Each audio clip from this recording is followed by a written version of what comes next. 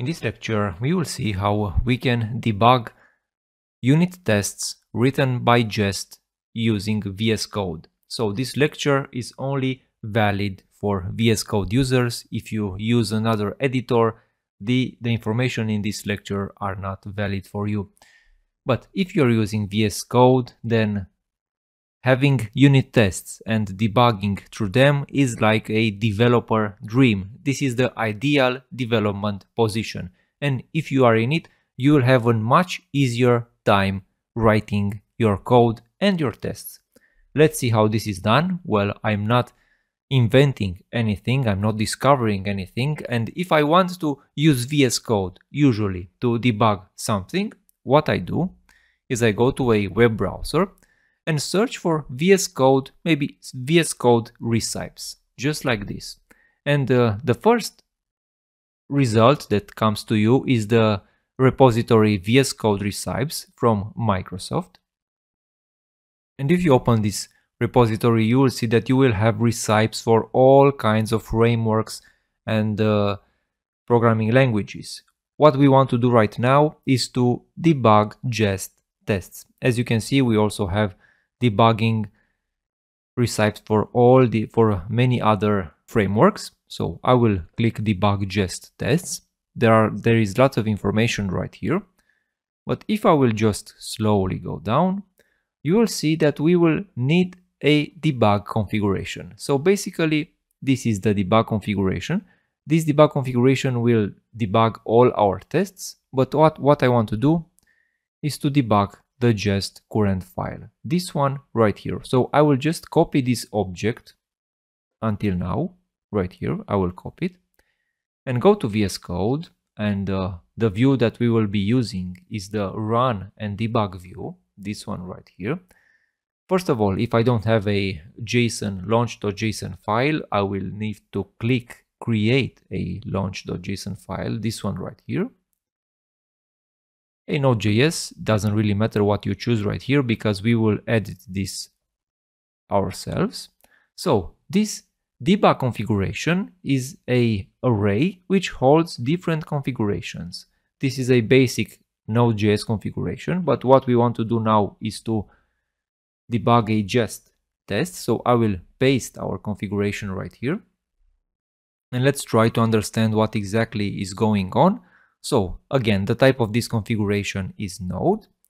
The request is launch. The name of this configuration is just current file. Our program, this is an important part. Our program will invoke the executable from our Node modules, our Jest executable. And here we have some arguments. The important one is this one, that we are executing the relative file. This means that we are running the file that we have opened. And again, this is an important point because we are using jestconfig.ts. Make sure that you make this change. If you are using a JavaScript configuration file, then leave it like that. All right, let's see how this is working. And I will go to our VS Code, our tests. Very important also in your configuration to make sure that your test environment is Node, otherwise it won't work. And all I have to do right now is to go to a test. And usually when I'm debugging, I am trying to also use these only tests to make sure that I'm debugging the right thing. So I will put up an only right here. So I'm only running this describe and I'm only running this test inside this describe to make sure that I'm hitting the right thing. I will put a breakpoint right here. And I will also put a breakpoint inside our class right here. And you will see both of them will be hit. All right, I'm in my utils test file. I will go to our run and debug. And now if we look careful, we have the entry Jest current file. So I have this file opened and I have a preview on it and I can press play. This took some seconds, but as you can see, our breakpoint is hit. This means that we are very able to make a debug configuration. And this is a great view because this view, we can inspect the state of our application very easily. We can see that we have the actual, we can see information about about our system under test.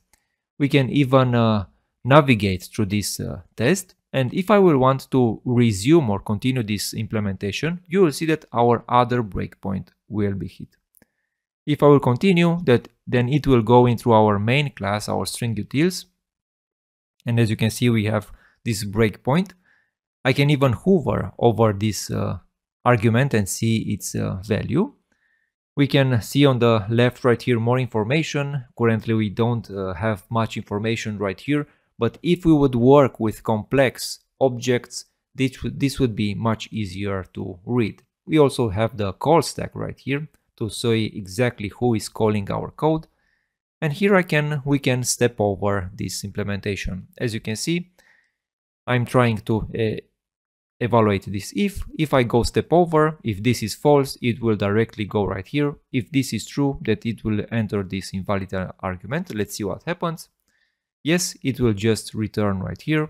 And if I resume one more time, it will directly enter the other test that we are running. And as you can see, now if this argument is the empty string, it will just throw the error.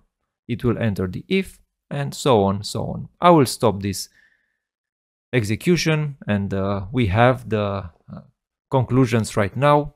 We saw in this lecture a great way, and I call it the developer dream.